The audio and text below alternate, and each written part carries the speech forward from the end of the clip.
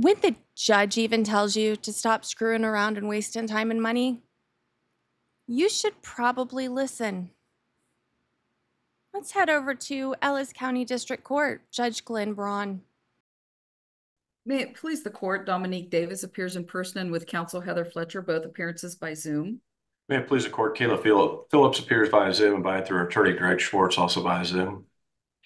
All right, we are before the court for a status hearing to discuss the issues remaining in this case and the evidence. We've got a half-a-day trial set aside, and that is for October 17th from 8:30 to noon. And as everybody knows, I'm not available anytime after that. So we will have to finish the evidence in that time frame. I believe I've got a trial. Well, I've got recovery court. That's what it is. Yeah. Okay. So let's talk about the issues. In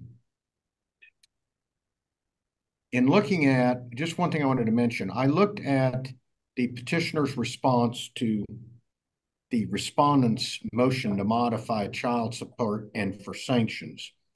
And Ms. Fletcher raises some legal arguments, in particular in paragraph 8 of the response,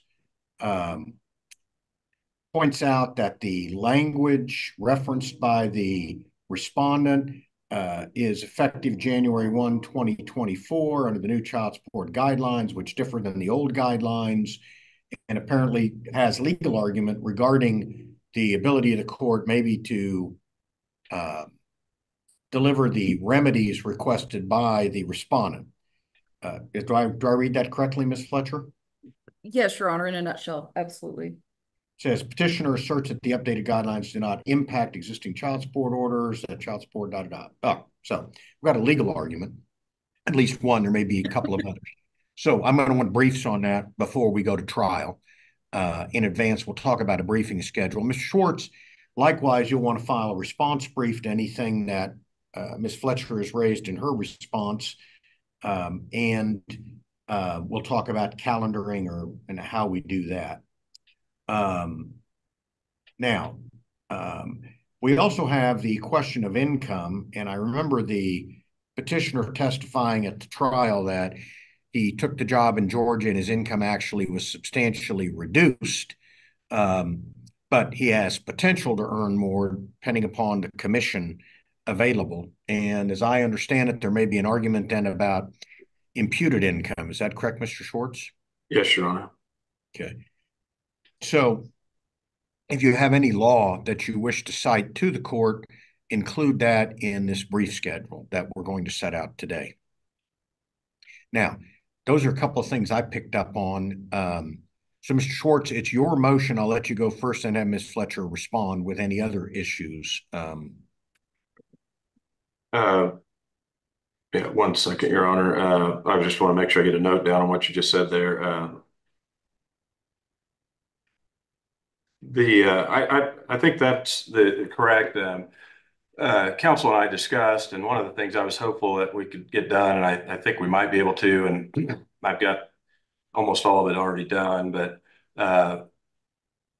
all of the income, the work-related child care, the health insurance, I think those are all pretty well identified. And I've got a spreadsheet I'm going to be sending to counsel with what I believe all those amounts are.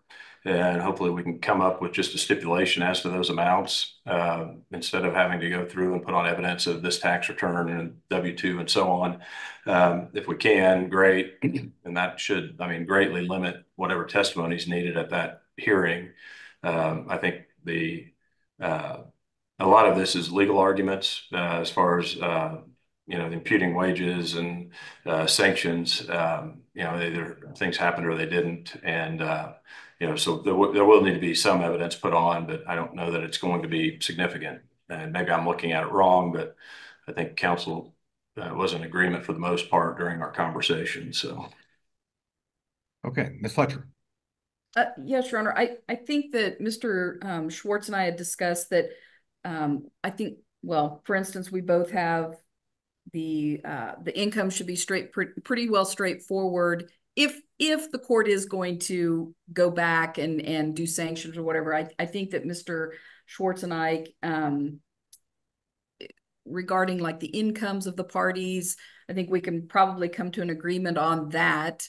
And based upon the taxes and the pay stubs, I think the insurance costs, we can look at a lot of these things. What I look at on the worksheets, Your Honor, that I thought were going to be issues that we needed to be making sure that we were either in agreement on or bringing before the court during the hearing was the incomes, of course, the childcare costs of the parties, the insurance costs for healthcare, the interstate pay differential, the parenting time adjustment, the income taxes, and the multifamily worksheet options. Those were the issues that I saw that would be relative to the worksheets that we should be looking at. And I don't know if Mr. Schwartz is in an agreement with all of those or not, and I can certainly have that discussion further with him. One of the things I wanted to address, Your Honor, was I get that we are going to do a briefing schedule, but I would also like if the court can set some kind of a deadline for us to exchange our exhibits in advance of this trial if we're not able to come to an agreement, just so that we can avoid what we had happening in August. I don't want, if Mr. Schwartz has a spreadsheet that he wants to present regarding attorney's fees, I just like that in advance, and both of us can exchange those. Same way with the sanctions that he's requesting and any proposed child support worksheets. If we're not able to come to agreements, I'd just like to have those in advance so that we don't have another issue needing to postpone this. I don't think Mr. Schwartz has any objection to setting a deadline for exchange of exhibits, and I think that would be beneficial to all parties and definitely be a cost savings. So it looks like you've set out, you think that what needs to be either agreed to or will be at issue is income, childcare costs, insurance costs, parenting time adjustment, income taxes, and the multiple family adjustment.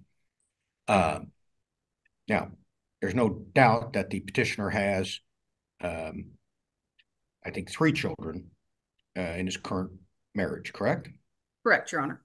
So, Ms. Schwartz, do you have argument that the multiple family adjustment does not apply?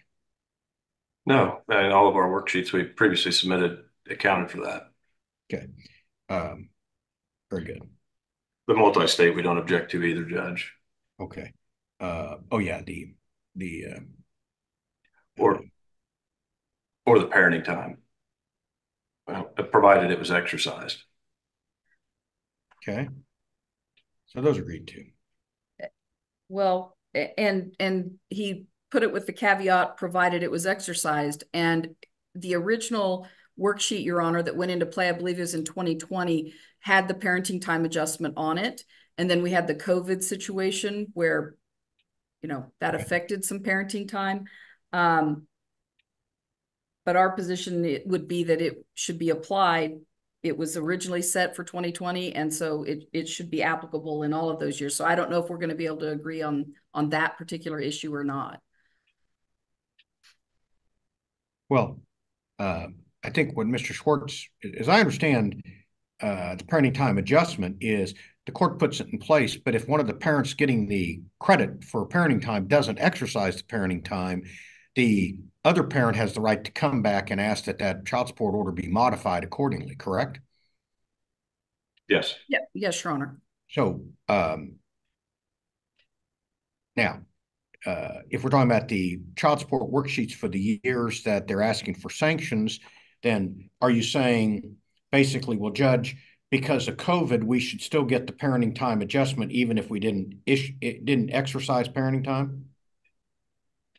Well, it would come down to, Your Honor, again, I mean. No, I don't understand your argument. Is your argument that for the year that COVID intervened, that your client did not exercise parenting time because of COVID, but he still is entitled to the adjustment. Is that the argument?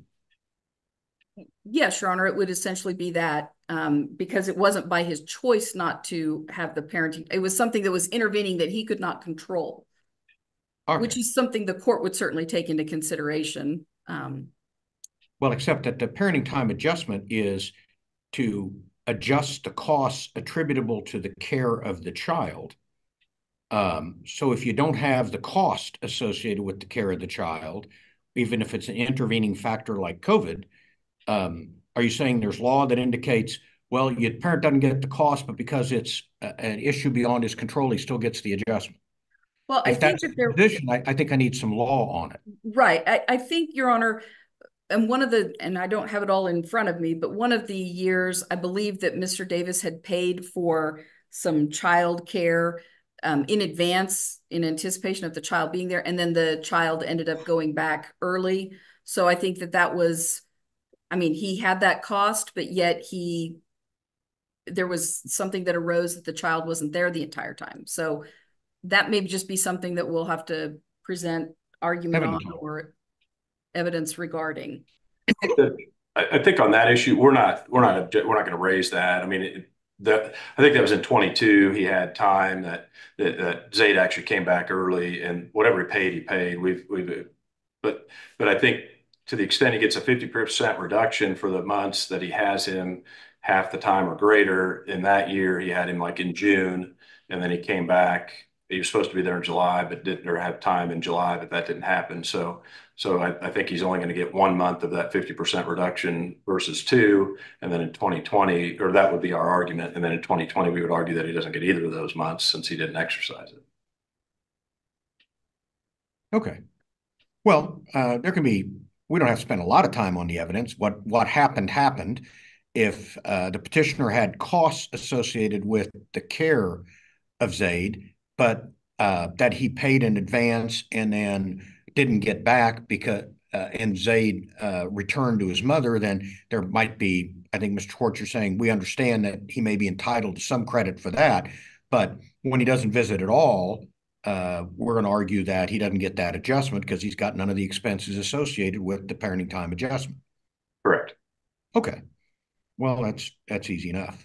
I mean, and I think I'm sorry, Your Honor, I didn't mean to cut you off. Oh, go ahead. Oh, I was just going to say, I think that the income taxes, I believe that that's already been agreed to. Oh, we're switching gears. I just want to make sure we covered what was on the parenting time adjustment. It appears that there's just maybe some argument regarding past years where the petitioner didn't exercise the parenting time and whether he gets any credit. And we can have some evidence on that. Okay. Income taxes, you've indicated you think there's agreement on it, Mr. Schwartz? Maybe, right? Yeah, they're going to alternate, Judge. Oh, wait. I think, right? Or are you claiming every year? Oh, I'm sorry. She claims every year. Yeah, that was my understanding. Yeah. And so the child support worksheet would need to reflect that there needs to be an adjustment because of that, because under the rules, they should be alternating. So every other year, Mr. Davis, the petitioner, would be entitled to that tax deduction he's not getting. Okay. All right. Is there an argument about child care costs? I don't think so, but we took whatever they provided and added it all together and divided it out for the year. That's going to be in one of the stipulation, or what we're proposing to stipulate to, and hers for, I think, 20 or a few years we have the actual receipts, but the others are on the tax returns, and so those are the numbers we're proposing. And I think once I get the spreadsheet from Mr. Schwartz, then I can look at that, compare it to what I believe the cost was based upon the income tax and the receipts and things like that we have, and then hopefully the two of us can agree, to what those costs are. All right. So we have just again, I was going through my notes. Mr. Schwartz, the years that you are asserting you want an adjustment for and that you're also asking for sanctions for are what years? 2020 through, and I believe your order for the new amount went into effect September 1st, so it'd be through August, or if it was August, then it'd be whatever the month preceding that would be. And there's a sanction argument there, but there's also the month filing, the date we filed our motion on it for whatever that time frame is too. So there's, I guess that window would be covered by two different arguments. Okay.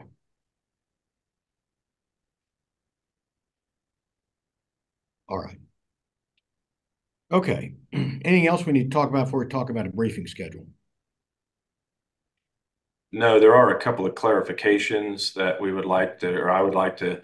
I sent over a proposed journal entry to council. She sent back, and there are just some things I think maybe the court might weigh in on to clarify from Sure. Well, that's on the parenting time. Let's, right. And we'll get to that. I'd be glad to discuss that with you, but let's talk about, is it my understanding that that this next hearing will be is it going to be in person or by Zoom? I know that this would require tremendous expense by the petitioner to come all the way back from Georgia. Yeah. I thought it was by Zoom, Your Honor. No objection to that? No. Good. All right. Okay. All right.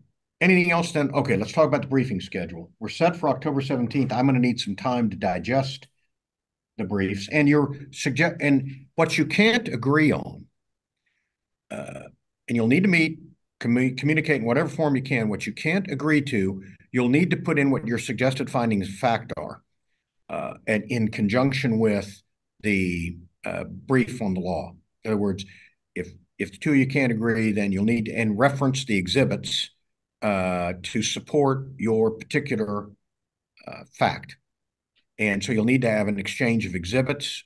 So you'll know if I'm just making something up, if Ms. Fletcher says, we believe that the evidence will show, that the petitioner had,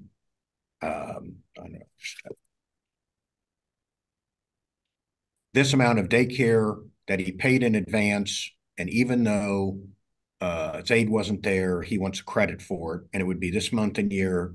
Please see exhibit. She's the petitioner, so hers would be numbers. Exhibit 5, page 3, whatever it might be. So I'm not trying to wade through mountains. I remember the books that were handed at the day of the trial. There was, well, in fact, I think I'm still rehabilitating my shoulder from trying to lift them up. There was a lot of documents. So I'm going to need, I don't want to be sifting through those. So try to tailor your briefs so that I can page through and look at that quickly. So let's talk about knowing your schedules, knowing that we got October 17th as our date, and today's the 10th of September, so we got 5 weeks. How much time do you need to first figure out what you can agree upon and then figure out what you want to brief? Ms. Schwartz, you're the movement, so I'll defer to you to start. Well, I guess it depends what the order is, but I've got a 2-day trial coming up in a couple of weeks here, so that's going to really negatively impact me. But I mean, as far as to exchange the proposed stipulation stuff, I'll probably be able to get that out today.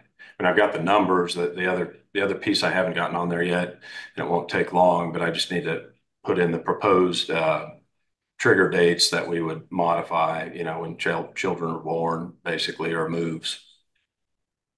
Good. End of year. So, roughly, when do you think you can have this exhibit? I think this is what do you title it? Spreadsheet? It's going to be a proposed stipulated amounts is what I've got it titled, and then hopefully it turns into just stipulated amounts that we give to you. Okay. And you'll have that to Ms. Fletcher by when? By tomorrow. Okay. Not earlier. Ms. Fletcher, how much time do you need then to respond to Mr. Schwartz regarding any disagreements you have? I would say if he gets it to me tomorrow, which is Wednesday, 11. I could probably get it back to him or get him a response by Friday. By the 13th. By the end of business on Friday. Okay.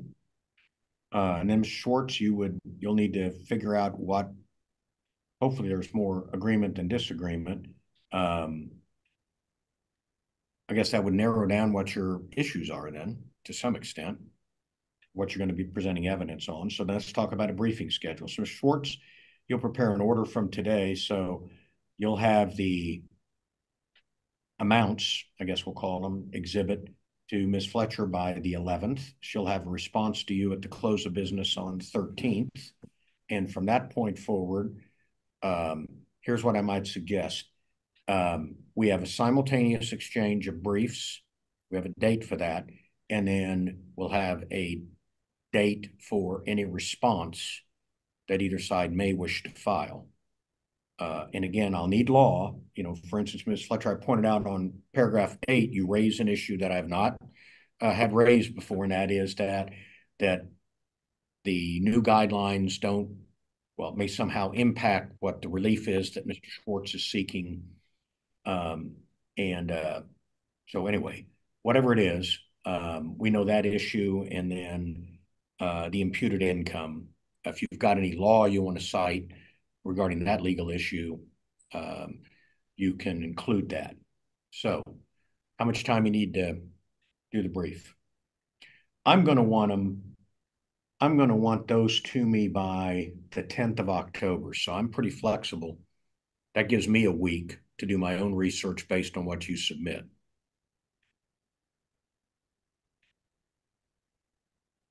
Mr. Schwartz, you said you had a trial coming up, so you said the 10th you wanted those by? Yeah, October 10th. That's a week before the trial.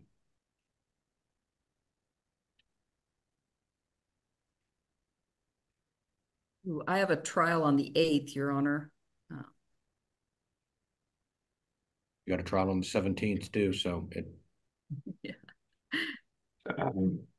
I'm just trying to think of, enough time to write the brief and submit it, and then also enough time to have a reply without.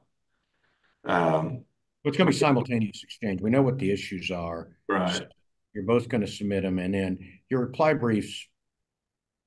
Probably the 27th and the 4th would be, I don't love those dates, but I don't know what else you're going to do. Got to be Friday the 27th, and any replies by the 4th. Ms. Fletcher? Well, I was certainly liking that 10th that the court put out much better. Well, I mean, I have to have everything briefed by the 10th. True. Well, and Mr. Schwartz, I don't know that you'll need a reply brief. I'm just saying that.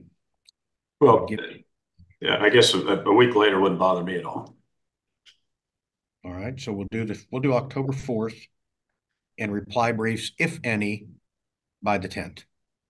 Ms. Fletcher, you got a trial coming in there, but you just have to come up with something. I don't know that you'll even need them, but if you've got, and they don't have to repeat everything that you already filed. There'll just be quick response to maybe a case or a guideline that was referenced, that kind of thing. Okay.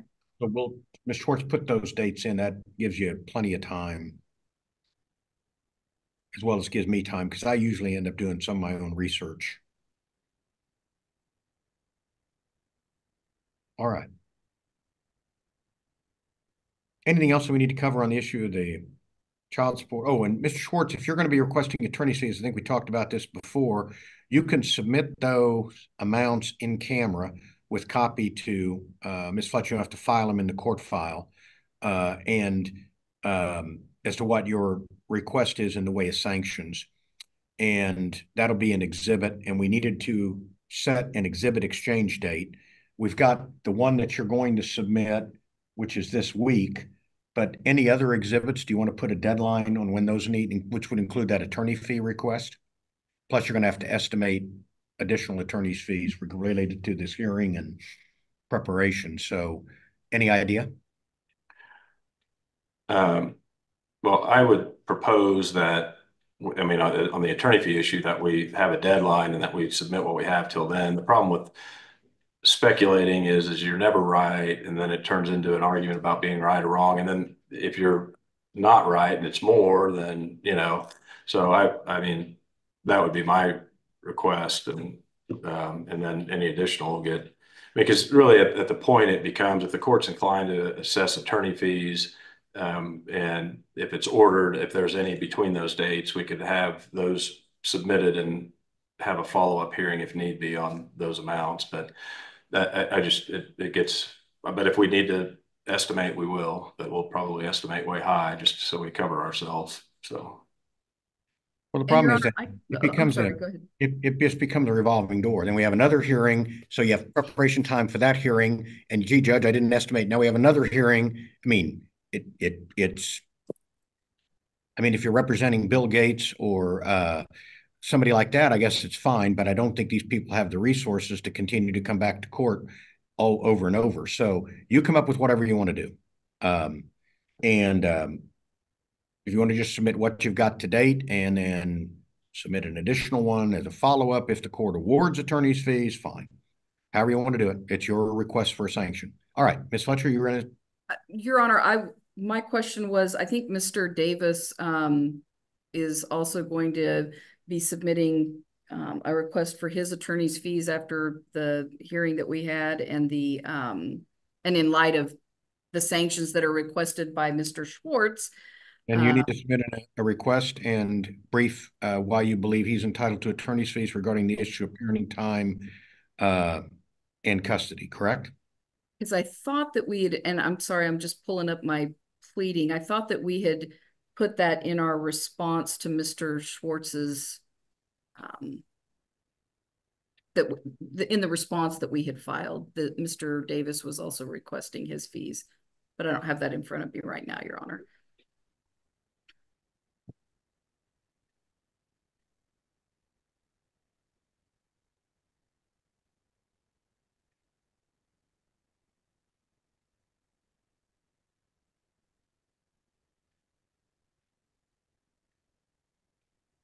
It just has in the wherefore paragraph, it said, wherefore, blah, blah, blah, that petitioner be awarded attorney's fees. It Correct. doesn't say regarding what, but I guess there is a prayer for it. So if you want to submit your attorney fee request, likewise, you can do that. Okay. We would point out, Judge, and those responses are due 7 days after the motion's filed, and that was filed months later. So you can brief that. Put that in your brief then as to what your opposition is to the request for attorney's fees, because that's a legal issue. Okay.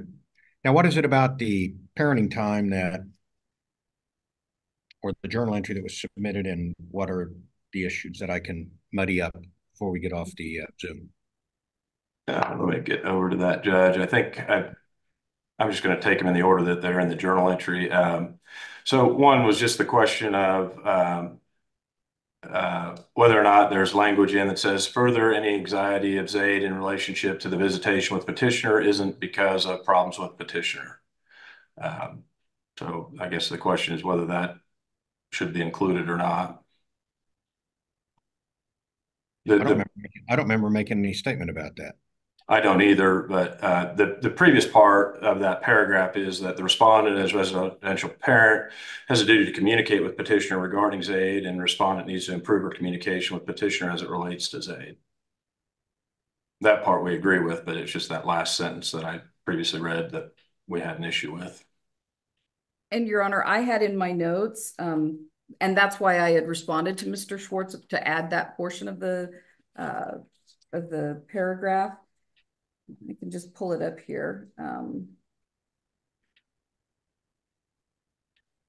The court had, when the court was giving its decision, the court did note that, looking at it,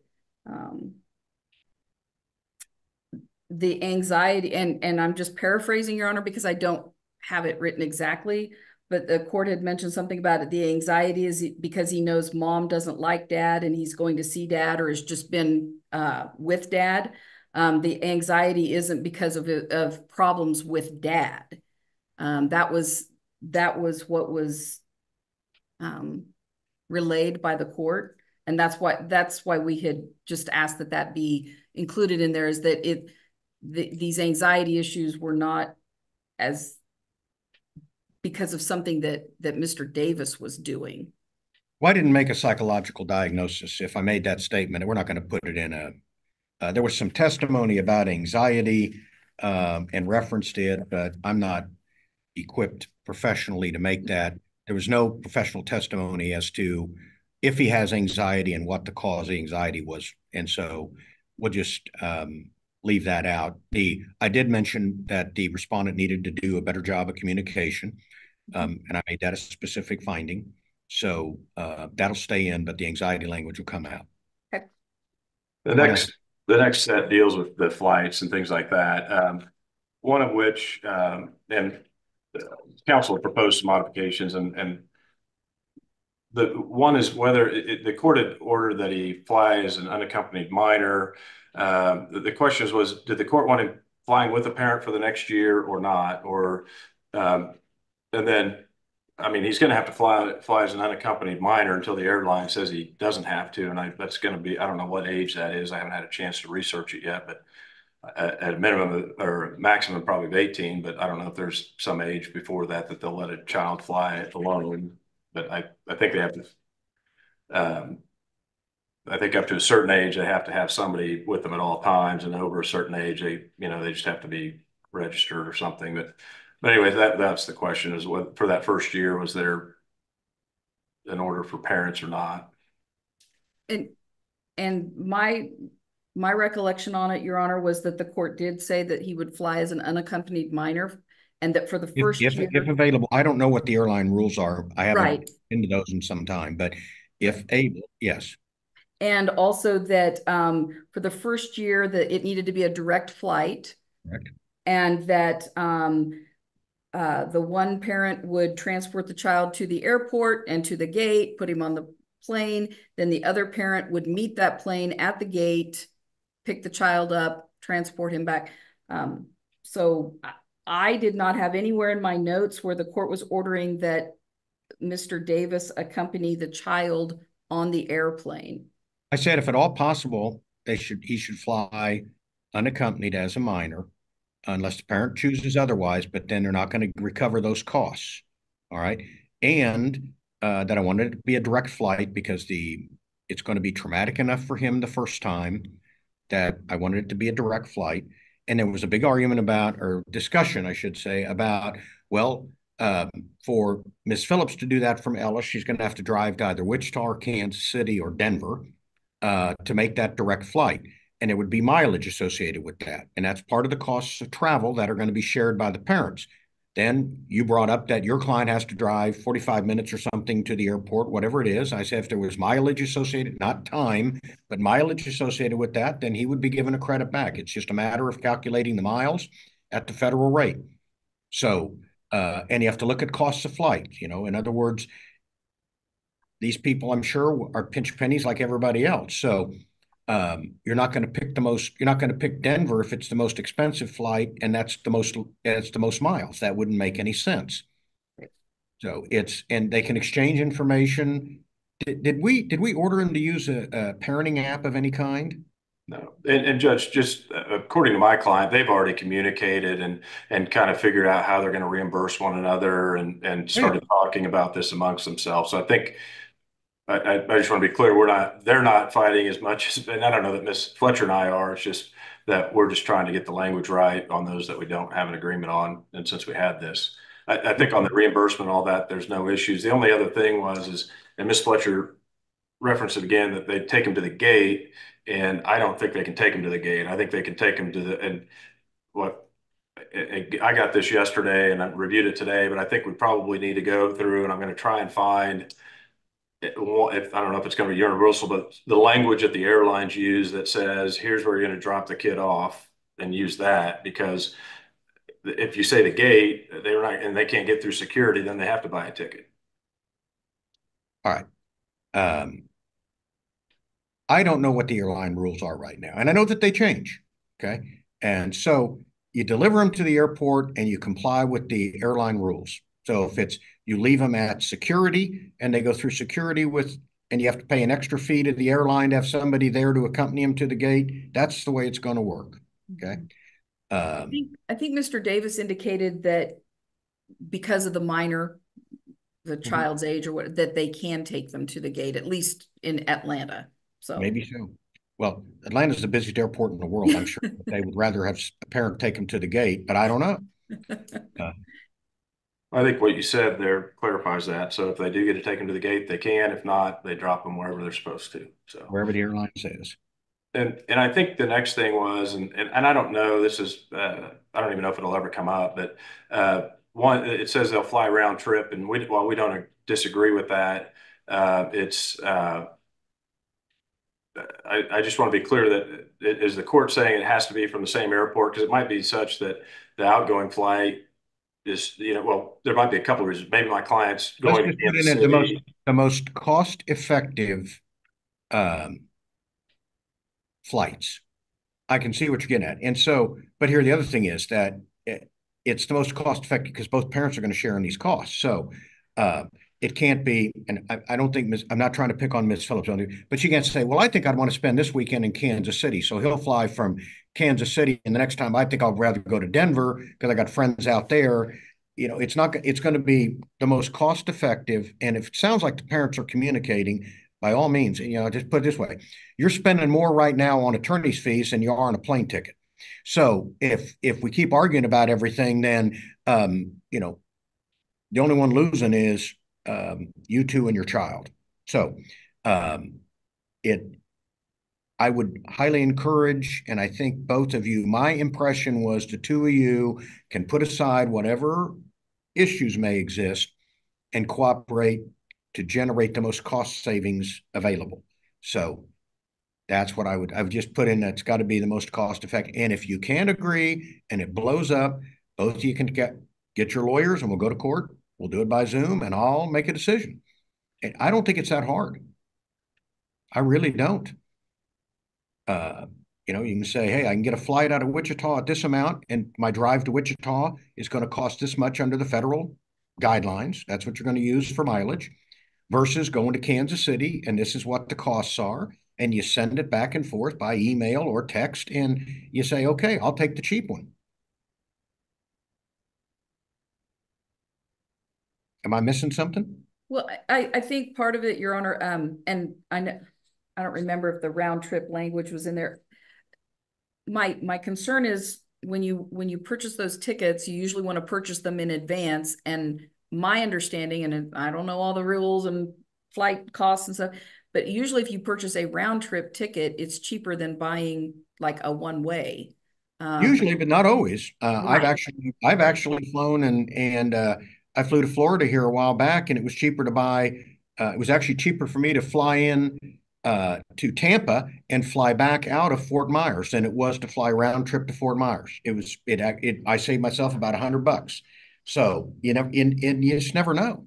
I know this, I'm not sure what Georgia is. So I think the parents just need to sit down on their computers and they can exchange information and come up with, because it's costing them both. So. And I think the only concern, I understand, I think the most cost effective solves that. So if a flight's $300 to fly in and out of Wichita, but my client wants to fly out of Kansas City because it fits her plans better and it's $100 more, it's going to be her cost. Yeah, she pays the difference. Yeah. But they're encouraged to work with each other to accommodate schedules. It's just that they don't have to eat the cost. Right. Whatever's most cost effective. Okay. And for Zaid. The next issues deal with the parenting time or the summer. The first one's summer. And I think what the court did, and I appreciate it, you got specific for the next 2 years. The problem I think that we have is we're trying to get an order that lives past that, so they just know that here's what it is. And I think for the front end of it, at least my understanding was the court said it's the Saturday of the first full week. So if school lets out on Tuesday this year, whatever week it is, it won't be that first Saturday, it'll be the following Saturday. And then it runs until July 31st. And you set out dates for the next 2 years, but the question becomes is if the 31st falls, it can fall on any one of the 7 days of the week. And so our proposal was that if it's Wednesday or later, it's that following Saturday. If it's Tuesday or earlier, it's the previous Saturday.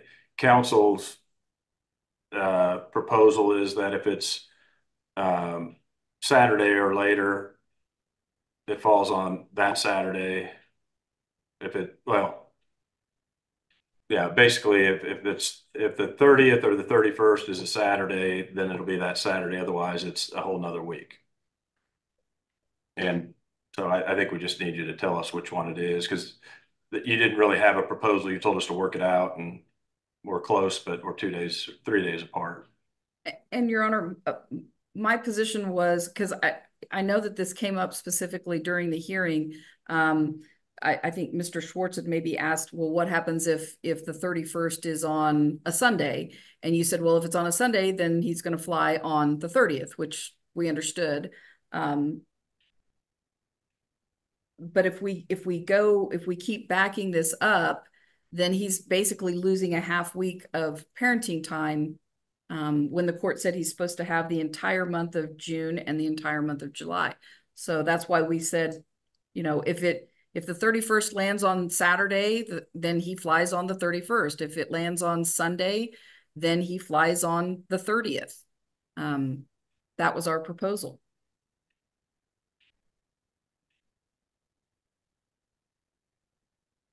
Because I think this next year he flies on August 2nd. So we've got the 2025 and 2026 covered. But for sure, 2025, 26, I think, is still a little. All right, let's go to 2026. And what is the argument? 2026, July 31st is on a Friday. I think the question is whether, no matter what year it is, because I mean, to do that, you'd have to go 27 until he's 18, and hopefully never have to come back is the plan. Well, okay. So tell me where the first issue comes up. I got a perpetual calendar here. I'm going through and I'm looking at it. I don't know, Judge. I didn't look. I mean, if you go over 7 years, it's going to come up on probably every day in that 7 years. It flows a day. At 1 year, it'll skip a day. And that was the question. I was just trying to come up with something that. Okay, let's go in. Okay, so he flies out because school days, the end of school changes every year. It's never consistent. And so the understanding is that he will go the first Saturday after the first. Okay, go ahead. Let's go through that again. It'll be the first Saturday of the first full week of summer. Okay. And we don't know what day school is going to end. Right. So if we go to 2026, just an example, let's say school ends on the 20th of May, which 2026, May 20th is a Wednesday. That would be their last day. So under your understanding of my ruling, he would fly out the 29th, which would be the first full week Saturday after he gets out of school, correct? Correct. He'd fly out on the 30th. Is that what? I'm sorry. Sorry, the 30th. Yeah, 30th. Okay. The Saturday the 30th. I said 29th. That's Friday. So he gets school the 20th, and he would fly the first Saturday after the first full week after he gets out of school. Right. And then he's due to fly back on the 31st, correct? The first, August 1st, which that's August the Saturday. Okay. All right. Which year are you looking at? 26. 27 or 26. 26. Okay. Sorry. I just picking a date. The 20th. Maybe school gets out the 13th. I don't know. So if it got out the 13th, he would fly out on the 22nd or 23rd. If it got out the following week, he'd fly out on the 30th. Correct. And he flies back August 1st, no matter what. And I'm not going to pull up Ellis's 2026 calendar. I don't know if it exists yet. Maybe it does. And so then in the future years, what's the argument is what?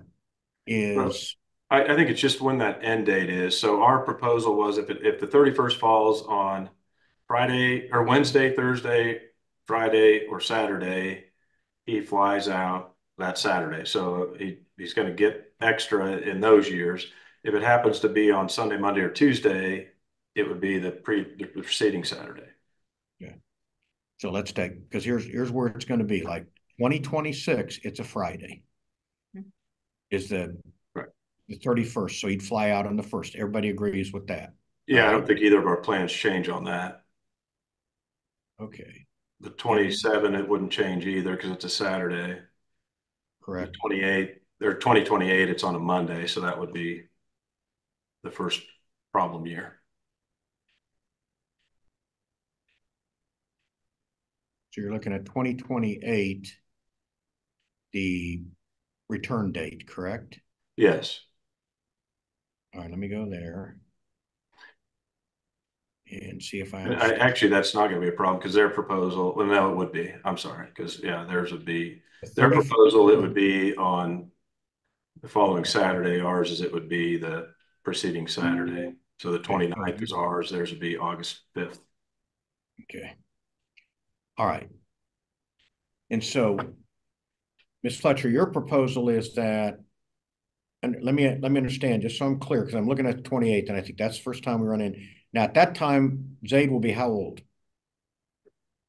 4 years. 3 12. years, 4 years from now, it'll be 12. 12 or 13. Yeah, I think, yeah, 13. 13. Okay. So he will be in what grade? Should be 7th grade. 7th. All right. Just trying to figure out, okay.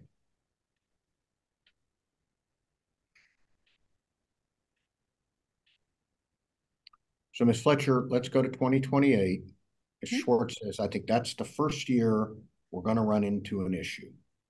And your proposal is, since the 31st is on a Monday, he would fly out actually on August 5th, the following Saturday, correct? Correct, Your Honor. And Mr. Schwartz is saying he would fly out on the 29th, which would be the Saturday before. Correct? Correct. All right. I will rule that he would fly out on the 5th, the following Saturday. It still would give plenty of time to get ready for school. I know he's not big on sports, he may change his mind. I mean, we can't really lock in a 9-year-old to his opinions right now, but even that would get him back in plenty of time for any start of any practices or anything associated with, I think fall sport would probably be football. Maybe they'll have soccer, I doubt it, but either way, I didn't think he liked soccer, if I remember correctly, but nonetheless, he can always change his mind. So I'll give the dad as much time as possible. So if it's July 30th or 31st, it's that Saturday. If those fall on a Saturday, if not, it'll be the following. Correct. Okay. And then, so that takes care of that one. The spring break, I don't understand. There was, yeah, I'm not sure that there's a disagreement, but they say the same thing. So I don't think that needs to be brought to the court's attention. It's the Saturday till the following Saturday. So, winter break. So this is, it's the same thing. The court kind of set out this year and next year, but the same thing as the summer. And in even numbered years, you gave him from the day school, the Saturday after school lets out until the Saturday before school resumes. And then odd numbered years, you gave my client from the day school lets out until the 27th, and then he got the balance until the Saturday school resumed. And the question is what, I mean, are you intending that in his year, he gets the entirety of the break? Because that doesn't give her any time for Christmas. But that was our interpretation, Your Honor, was in the even years when he had Christmas, he was getting that entire break.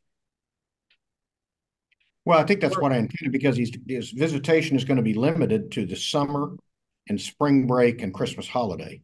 Right. That's all he's going to get. So yes, and mom can plan Christmas either when he returns or before he goes. She gets every other year Christmas. Right. And yeah.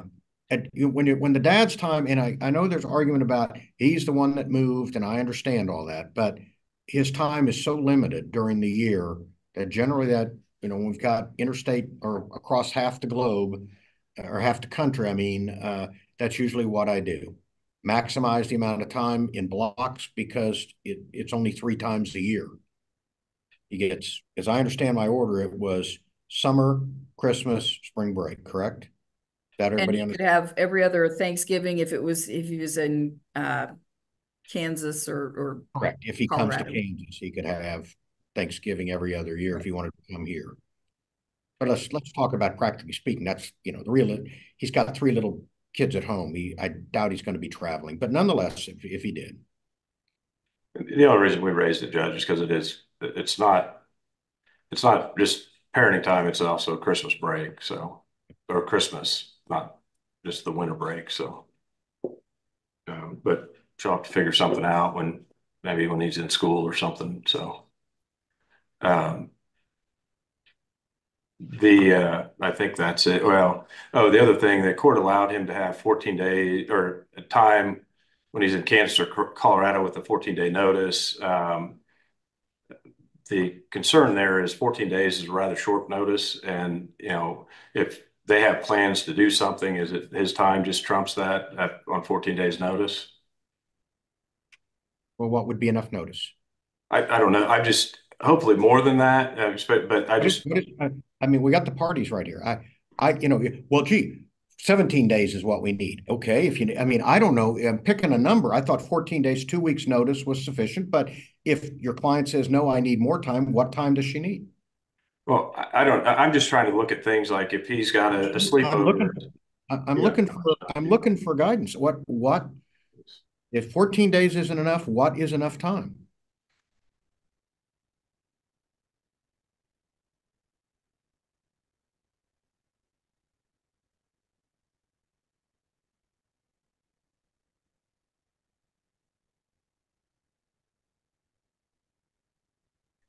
We would ask for 30, I guess, Judge. But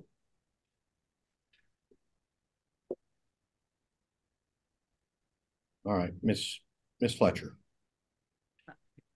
I think 30 days is pretty, that's an awful long time, Your Honor. If he were to a month, I don't know what Mr. Davis's normal travel schedules. I don't know what he anticipates in the future. Will he be? Is 30 days like, oh no, I won't. He's talking about traveling from Georgia to Kansas, and so, I don't want to run parents' schedules. I want them to tell me, what they need in the way of notice that is reasonable. I think that 30 days is honestly too long, Your Honor, and Mr. Davis agrees with that. We were fine with the 14 days. I think that's plenty of notice. I'm going to keep it then with my original ruling. Be 14 days, okay? And look, I'm going to emphasize this again. You can keep coming back to court, and it'll be a different judge ruling, but you can keep coming back to court, and we all know what the result of that is. Large attorney's fees, increased emotions, and stress on your son. That's your choice, okay? We have parents that love to fight. They come to court regularly, and their attorneys don't get along because their clients don't get along, and so we just repeat the pattern. That's, I get paid the same no matter what. I think the long-term damage to the child is extreme, and I will leave it at that, okay? Because kids pick up on it. So I'll just leave with my original ruling. Anyway, if it's a sleepover, dad takes priority over a friend now. But I know what you're talking about. Is it, and here's the thing: if it's something really important, a big science fair that he's involved in and all that, and dad says, hey, I happen to be coming that weekend, dad can take him. Mom says, okay, you take him to it. Something like, I don't know. They got to work. And if you come in front of another judge and it's just constant conflict, then I can assure you, not only will your kid be all messed up, but you're probably going to incur the wrath of a judge down the road. So, but we'll just leave it at 14 days. Anything else? Yeah, sorry, Judge. That's the last we have. I didn't want to bring these up, but since I'm the one that has to do the journal entry, I got to get answers to these, or we'll be back at a separate hearing. So that's all we have. Okay. Well, if we have to come back again on this journal entry, then both somebody get their checkbook out because there will be an assessment of attorney's fees. Okay. This stuff needs to be worked out. So, okay. Anything else? Ms. Schwartz? No. Ms. Fletcher? No, Your Honor. All right, Ms. Schwartz, if you'll prepare a journal entry from today's hearing, and please don't have a disagreement about it. I assume that journal entry from today's hearing is only going to cover the calendaring. I mean, the status conference, not the status conference issues, correct? Okay. And the other journal entry just needs to be filed after, now that we've got clarification. I guess I should have followed what Judge Bucher told me. That is, just be specific as you can be and let everybody complain about it. And he said parents will work it out afterwards. They'll cover your own mistakes. I never really adopted, but I guess I should have learned. Anyway, anything else? No. No, Your Honor. Okay. We will be adjourned. Thank you.